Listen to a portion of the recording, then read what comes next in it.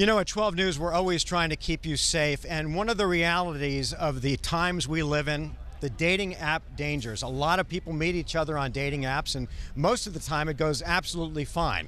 But there are some risks that come with it. In fact, here at 12, we've reported on some sexual assaults that have happened on the ASU campus when two people have met online and then bad things happen. Tonight, Team 12's Rachel Cole joins us with a look at some of the dangers that you could face and also how to protect yourself. Rachel?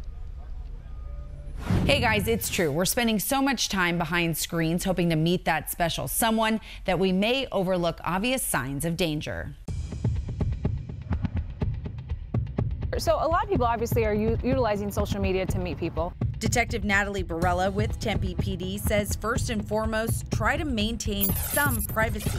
The biggest thing is people just need to take a little more time when they meet someone online. Look for these red flags. You know, I think one key thing, if people can just start when they start communicating with someone, start with just by first name. She says oftentimes people overshare, especially if they're excited about new love, but that could lead to safety hazards. A lot of times through the apps, you can talk and chat through the app.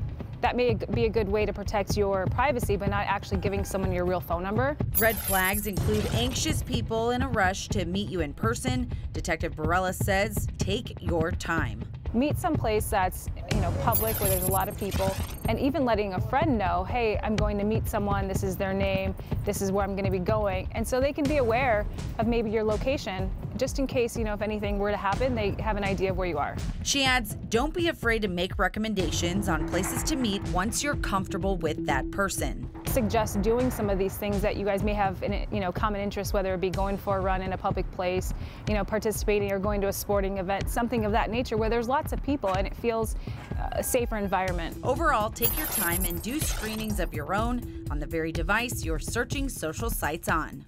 Police say, of course, if you have a run-in with someone who simply won't take no for an answer, alert police and try to retain as much information as you can.